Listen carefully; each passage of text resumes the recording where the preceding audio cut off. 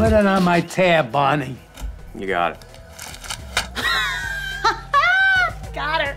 For 10, we were gonna do as the first episode, when that was like maybe 3 or 4 rewrites to figure out. And then once we figured out that sort of noir tone, then it like kind of started coming together.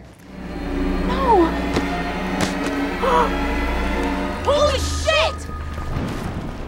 You know, like it's almost the first time that we see Abbi and Ilana have any real tension, because we love just having 2 characters that are unconditional friends that are women. But this was the first time that we allowed them to have that tension. What was the forgetting something really important about the relationship? Great, thank you. Thank you so much. Okay, Great. Are you mad? Not mad, just informed.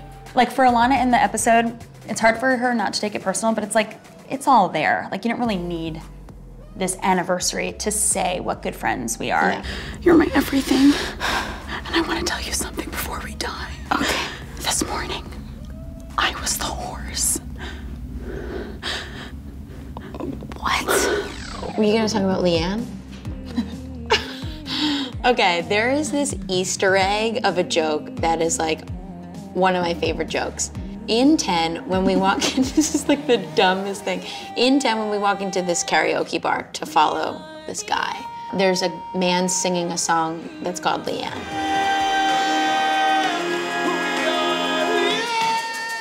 It is a song that we made up, and our music supervisor, Matt FX, produced. One more time. Leanne, I am Leanne. We're all Leanne. Something like that. And it plays throughout the entire season. On the radio, in cabs, it plays throughout the entire season. In mushrooms, when Abby's like changing the music and like nervous. It goes, Like, Leanne.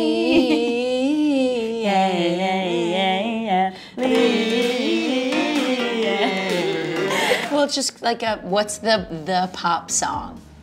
And it's playing everywhere. I am Leanne. We are Leanne. We are